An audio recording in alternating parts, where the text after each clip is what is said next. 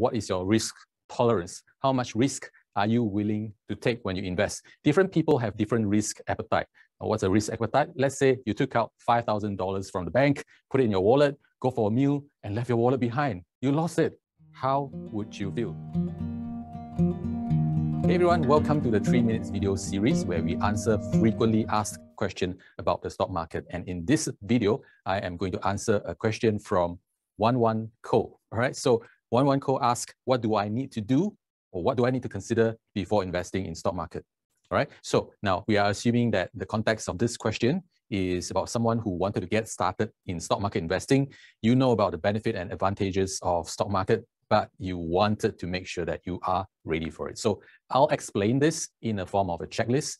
It's a pretty long list to remember. So if you want this checklist in a digital copy so that you don't have to write it down, just type in the comment below and we'll follow up with you and send it to you. All right, so bear in mind, this list is not 100% comprehensive. There may be other things to be considered based on your specific situation, but I believe this will cover 80% of it. Right? So let's start with number 1, which is financial plan. So first thing you need to do is to have a financial plan. What I mean here is that it's more than just a piece of paper or a bunch of numbers in a spreadsheet, all right? So having a financial plan means that you have done whatever within your means to set aside an emergency fund, which is a portion of money that you can use immediately if something unexpected happens to you or your family. So if you're just starting out in stock market investing or any form of investing, you have to be in it for the long run, which means you must not expect that you can make money out of it immediately. And you can potentially be at a loss if the market is not favorable when you need money to spend. And that's why we tell our students that you need to give yourself at least 2 to 3 years of practice and learning before you can expect consistent return from the market. That other thing that you want to include in your financial plan is a financial protection, which is normally in a form of insurance that can provide you a larger sum of money if something bad happens. Also, make sure that you don't have any high interest debt. Like if you owe your credit card a lot of money, you'd be wise to pay it off first. The one principle of sound financial management is this: only invest with the money you can afford to lose. So if you abide by this principle, you will only use the money that you have left after taking care of your emergency fund and your financial protection. And how do you do this? You can find a certified financial planner or get a good resource online. Now, one good example for Malaysians are the Ringgit Plus website, which is our good partner. The second thing on the checklist is about understanding yourself. Now, there's a few things that you need to understand about yourself, and some of it are also related to your financial plan. For example, what is your risk tolerance? How much risk are you willing to take when you invest? Different people have different risk appetite. What's a risk appetite? Let's say you took out $5,000 from the bank, put it in your wallet, go for a meal, and left your wallet behind. You lost it.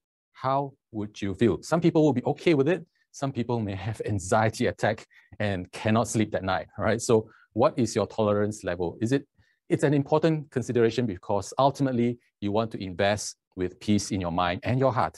If you don't invest with peace of mind, you will tend to make mistakes and at the end of it, grieving over your mistakes and losing confidence on yourself. So choose your investment strategy according to your risk tolerance so that you can sleep soundly at night. Even in the stock market, there are different strategies with different risk level that you can apply. The other thing about yourself that you need to determine is what are your financial goals, depending on what stages of your life you're in and what are your expectations of living standard for yourself and your family. This is an important exercise that you need to do to ensure that you are investing or trading in the stock market with the right expectations. And then you will need to take into account how much time you're willing to spend. Now, let's say, for example, if you're willing to spend 1 hour a day in trading, you could learn how to do swing trading or trend trading, for example. Swing trading and trend trading are short-term trading strategies that can potentially help you to generate more than 20% return a year or even more if you can do it well. Now, the third thing to consider is education, right? Make sure you educate yourself before you put money into any investment. If anyone tell you that you can make a lot of money right after watching a couple of videos on YouTube, that is like telling you that you can learn swimming just by watching YouTube video. It doesn't work that way. However, the learning process can be accelerated if you have the right guidance. If you have someone to show you the essential things that you need to know before you get started and take your first step safely. What are the examples of essential things that you need to know? For starters, you need to know about the different instruments available to you, like exchange-traded funds or stocks. They are different. There are advantages and disadvantages for you to consider. Secondly, there are different types of strategies that you can apply, from long-term investing strategies like value investing, growth investing, to short-term trading strategies like swing and trend trading. Third, how to manage your risk. All businesses have a risk management strategy, and you have to look at investing as a business as well and know how to manage risk when things are not going your way. Number 4, the market to focus on. Aside from your home country, you have the opportunity now to invest globally in US stock market, in UK stock market, in Hong Kong market, and so on. We in Beyond Insights focus on the US stock market, and you can follow the link in the description below to find out what's our reasoning. Number 5, you can adopt a proven process. For example, we have the STPM framework that guides us on how to select the stock to invest, how to determine the best time to buy and sell, how to protect our trades, and how to multiply the returns. The purpose of any process is to produce consistent results. And that's what you want, isn't it? A consistent result instead of depending on random luck. And the final category of things that you need to consider is about the broker. Now, to invest in the stock market directly yourself, you will have to go through a broker. A broker is a company that facilitates the transaction, just like how Lazada and Shopee facilitate the buying and selling of merchandise in the marketplace. So when you are investing and trading in the stock market, you will always have your money in custody with the broker. Therefore, it is important that you use a reputable broker with good financial management practices and security management practices, right? Now, you need to make sure that the country where your broker is registered has a good regulation and governance to ensure the security of investors' funds. You also need to consider the commission charged by the brokers, because it can make a lot of difference if you are actively trading. We'll provide a reference in the description below, a website that you can use to compare international brokers using a set of criteria.